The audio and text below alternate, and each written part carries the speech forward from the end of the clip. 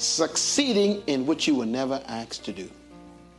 Wasted life, purpose, gift. And that's why this series on the kingdom is so important. It helps you rediscover your royal gift. I just signed a contract with Warner Brothers, Warner and Time Brothers, Time Magazine, for a new book project. It's coming out in November. They paid me a lot of money to write this book. Because when they saw the content of the manuscript, they said, we want to publish this. It's going to be one of the biggest books I've ever released. The book is called In Charge. It's a leadership book. The book is on the philosophy of Jesus and his concept of leadership. What a mind he had. One day his disciples were arguing about greatness. And by the way, every person in this room wants to be great. And don't you lie to me. Some of you are frustrated because you haven't made it yet and you've been around for 70 years. But you want to be great. No human does not want to be great. And in this book, I talk about the fact that the desire for greatness is normal and divine. If you have no desire to be great, you are not normal. You are in denial. As a matter of fact, Jesus did not discourage the desire for greatness. He encouraged it. Let me prove it. The Bible says he overheard them arguing and saying, who is the greatest among us? And he called them aside and said unto them, if anyone desires to be great, I'm quoting him now, he did not discourage them. He did not attack the desire. He actually showed them how to achieve it. If anyone, how many? Anyone. Why? He knows that everyone wants it. If anyone wants to be great, he says, they must become the slave to everyone and the servant to everyone. What does he mean? Oh, this is good stuff. When I did the research on the word servant, slave, it blew my mind. It had nothing to do with subservience. The word he used means to deploy yourself to the world. If you want to be great, serve your gift to the world. To do that, then, you must first discover your gift. And that's your problem. You haven't found your treasure. That's why you got a job. All the great people in the world, genuinely great people, if you study them, and in this book I do a lot of research on these people, starting with Abraham himself. When you discover your gift, you automatically become great. Tiger Woods never went to a school of greatness, never took a course in leadership, never took a course in marketing, never took a course in supervisory or management, and the guy is influencing the world. He found a gift and he serves it to the world. When you find your gift, they will find you. I'm going to say it again. When you find your gift, they will find you. This is why, if you want to be a failure, be an imitation. You were not born to imitate other people. You were born to be yourself. Mother Teresa, what a woman. Never went to a college. She was a high school teacher in India. Left her job because she found her gift, helping the poor. She refined it. And guess what? She spoke to the United Nations. Greatness. The future of a seed is not ahead of the seed. It's trapped in the seed. Your future is not ahead of you. God hides your future where he knows you can't miss it. And you keep looking for it. That's why you can't find it. It reminds me of a story of a man who lived in Texas, a true story. This guy owned a farm in Texas, and the whole area was just farms, just like this area some years ago. And One day he heard the news from the West Coast that they had struck oil. And they found gold out there. And he decided, I want to strike it rich. I want to be wealthy. I want to be great. And so he put his farm up for sale. And the farm was probably worth $70,000, $80,000. He sold it for $38,000. Cheap, because he wanted the money quickly to go and buy some donkeys and some pickaxes. And he wanted to go to prospect on the West Coast for gold and oil. And he wanted to strike it rich. And he bought the donkeys and went west.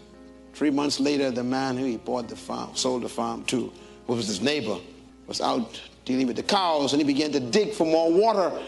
On the same farm, the guy sold it for $38,000, and this black stuff started coming up out of the soil, and he began to realize that this is the largest deposit in Texas of oil. It's a true story. And that man in an instant became one of the wealthiest men in America from a $38,000 farm. When the man on the West Coast got the news that the farm he left and sold, that he was sitting on all his life, was grounded in oil, he fell off his donkey, they said, and had a heart attack. He died. What's the moral of the story? What you're looking for is right where you are. So I've come here to dig for oil right in you. You're listening to me. Your future is trapped. You are treasure carriers. Your gift is waiting to be deployed. And the problem is you've been employed. You work all your life for that company, man, and never became yourself. When the book comes out, please buy it. It'll change your life forever. Because we've got to get the 6 billion people on earth to discover the gift so the world could be filled with the glory of God. If people find their gift, there'll be no more crime. You know, in the book I talk about, I had this revelation from the Holy Spirit. He says, you know, greatness is like a seed becoming a tree. You know, if, watch this. If you take a apple seed and you plant it, it becomes an apple tree right from the inside of the seed, and it becomes fruitful, apple fruit. Now, here's something about trees with fruit. Fruit is their gift. Trees will never bring their fruit to you. Interesting, isn't it? If you want their fruit, what you got to do? Go to them. You see, when you find your gift, they will come to you for it.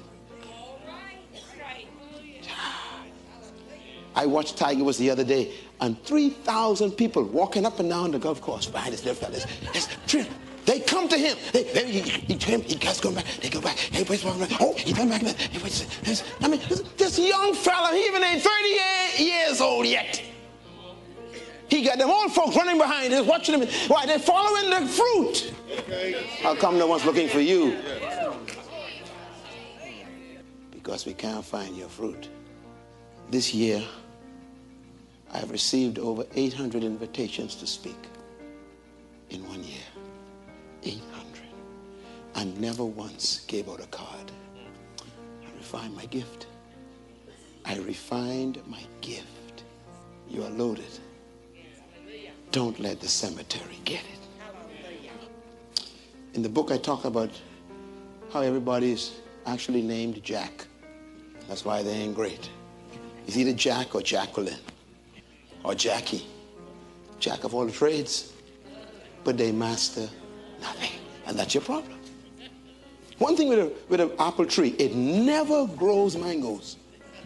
It never grows bananas. It never grows oranges. It only grows apples. How come we confused with you? You keep changing your career. What are you known for? That's your greatness. Deep inside of you is a gift screaming, let me out. Your energy is trapped in your gift. If you feel tired, it's because you haven't found your gift. You have no energy, you feel sluggish and lazy, you haven't found your gift. If you found your gift, you wake up early in the morning and go to bed late. That's why the Bible calls it slave. You become a slave, not to the people, but to your gift. You serve it so much, you become a slave to it. And they call you great. So while you're sleeping, I got to study, you see. So when you wake up, I could teach you. I'm the slave, not you. So you think I'm a great teacher. I'm up all night and you're sleeping. Who's really the slave? See, that's what I mean by greatness.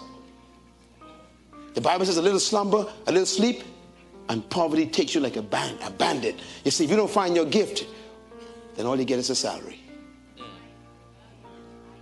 Oh, I wish I could be here for a couple more days. See, that's why consultants get paid more than employees.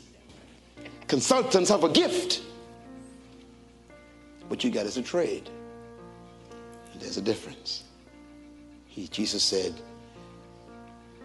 even as the Son of Man did not come to be served, but to serve himself a ransom. He is a ransom. He's I serve ransom. That's what makes me great. Wow. What do you serve us? What were you born to give us before you died?